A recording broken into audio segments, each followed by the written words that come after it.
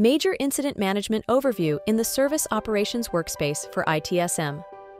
Effective major incident management is crucial to resolving critical issues, minimizing downtime, and maintaining business continuity.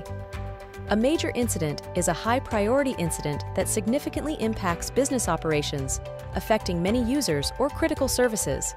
It requires immediate attention and resolution due to its urgency and potential business impact.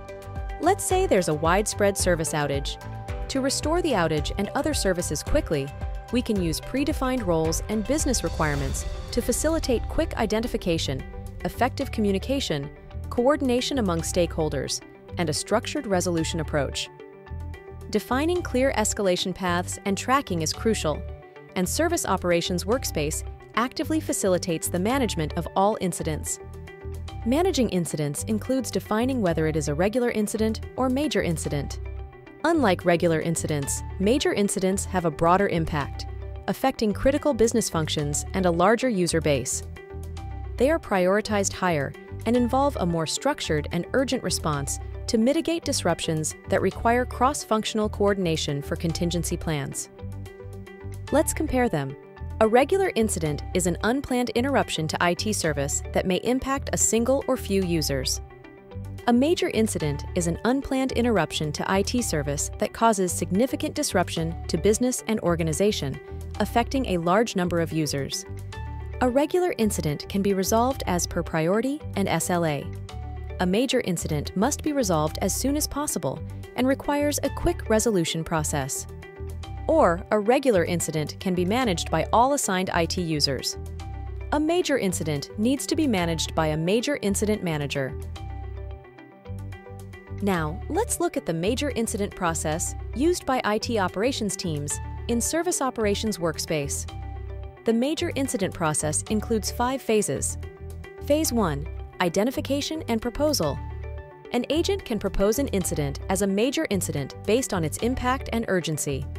This involves assessing the incident's potential impact on business operations and user base. Once proposed, Major Incident Manager comes and promotes the major incident candidate to a major incident. Phase 2, communication and collaboration. A major incident manager uses communication tools like email and messaging to inform stakeholders and coordinate the resolution efforts. Effective communication is vital to keep all relevant parties informed and aligned. Phase 3, resolution. A major incident manager resolves the major incident by following a structured approach, updating resolution codes and notes, and closing the incident. The goal is to restore normal service operation as quickly as possible while minimizing adverse impact on business operations. Phase 4, problem record creation. Create a problem record for the root cause analysis of the major incident. A major incident manager can configure major incident flow to automatically create a problem record and copy information from the major incident to the new problem record. Phase 5, post-incident review. A major incident manager will prepare a report for the stakeholders to analyze. To do this, they'll edit the summary and report settings.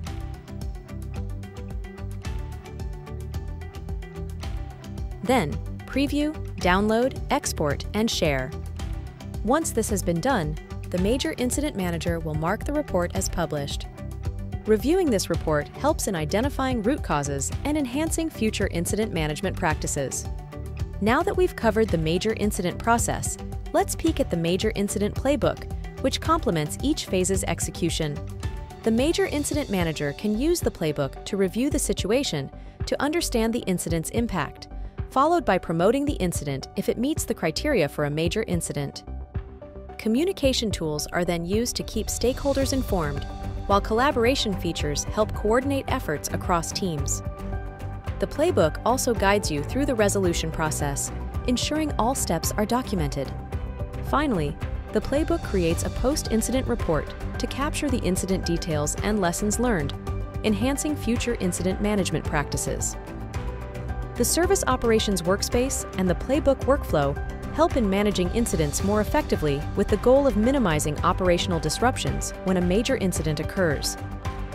To learn more, see our product documentation or knowledge base, or ask a question in the ServiceNow community.